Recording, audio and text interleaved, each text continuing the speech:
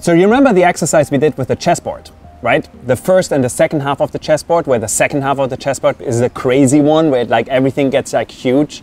What we're doing now is we reverse engineer the chessboard. So we look at the whole chessboard, the Mount Everest full of rice, and then we'll break it down to the first half of it to make it tangible. And then we get you to that one grain of rice you can use today.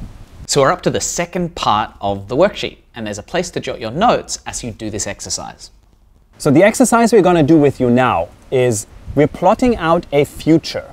And when we say future, we really mean like 20 years from now. We figure out a supporting exponential trend. So we figure out which exponential technology are we actually using. We break this down to about the 10-year curve. And here's the interesting thing. These curves move exponentially. So your 10-year point, the middle point, is actually very close to the point where we are today. And then our last step is we figure out what can we build today, which prototype can we build today with today's technology, which is an approximation of our 10-year vision.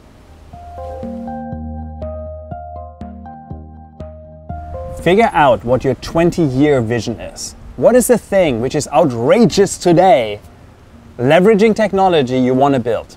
Let me give you an example. Remember we talked about Nextleaf. So Nextleaf builds sensors for fridges. Well, in the future, 20 years from now, what is a vision? What could be a thing they could build in 20 years? Well, they can have a sensor which costs you pennies, which not just measures temperature, but also measures the quality of the vaccine.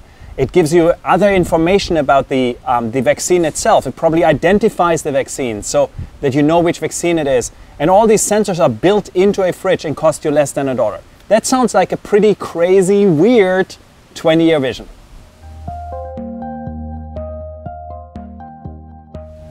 So step 2 then is now you need to find what we call the favorable exponential. So all this can only happen if there's an exponential trend which you can use. In Nextleaf's example, this is the trends we've seen in computing, Moore's law. Computers getting better and sensors getting cheaper and more powerful. But you need to find this underlying exponential trend. The 10-year point is where technology is relatively similar to what it is today, because remember this exponential trend? It kind of gets really steep in the second half of the chessboard. So we are now going to the first half of the chessboard. For Nextleaf in 10 years, probably a dollar sensor, fully connected, GPS enabled, sending the data to the cloud, measuring temperature alone. So just temperature, but for $1 and fully cloud enabled.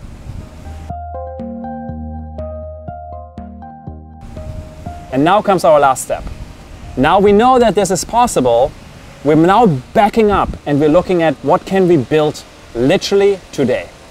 And today is, you look at the technology available today, which is a smartphone, a bunch of sensors you can build yourself, an OtterBox to put it into a casing.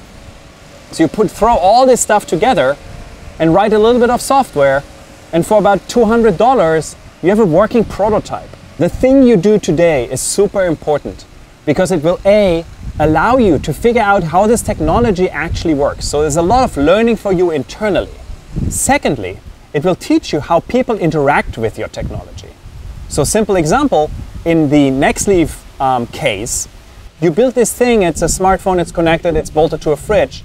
Like, does this actually work? Do people like consume the information? Do you need to send them information using an SMS to the nurse in the field? Or is there probably a big red flashing light on it? If you don't build a prototype and you're not trying this out, you will not know. So figure out how can you build with the least amount of resources in the shortest amount of time the biggest form of approximation of what the thing should be in the future. In the year 2000, Elon Musk had a 30-year vision, which was every car on the road will be electrified, which was crazy. At the time, there were only golf carts which were electrified. So you back off from that and you put out your 15-year vision. And your 15-year vision in this case would be one car manufacturer produces one mass manufactured car which is electrified. Now comes the plan. How do you do this? How do you build the prototype? Well, the prototype is You buy a sports car, you rip out the engine and the drivetrain and put an electric drivetrain in it. You sell it to people who've got too much money. That allows you to understand how to build an electric car. Then you build a luxury high-end car, which allows you to learn how to build a car from the ground up. And again, you sell it to people who've got too much money. So you're actually like making some money and you learn. And then you build your first mass manufactured car. And of course, that's the story of Tesla. That is all there is to it. If you've done this right, you've written down the end point, the halfway point, and the prototype we can start building tomorrow. You literally have learned how to invent the future. And not just invent it, but also make it happen. So what we learned is create a 20-year vision, back off to the halfway point, the 10-year point, and then figure out how do you create this today. This feels very often just insurmountable, like climbing Mount Everest. You know, it's crazy. It's like, how do you create something which is 20 years out and solves the world's biggest problems? And I guarantee you that you can create the future by just getting started working on it. And again, all it takes is start building that prototype for your vision.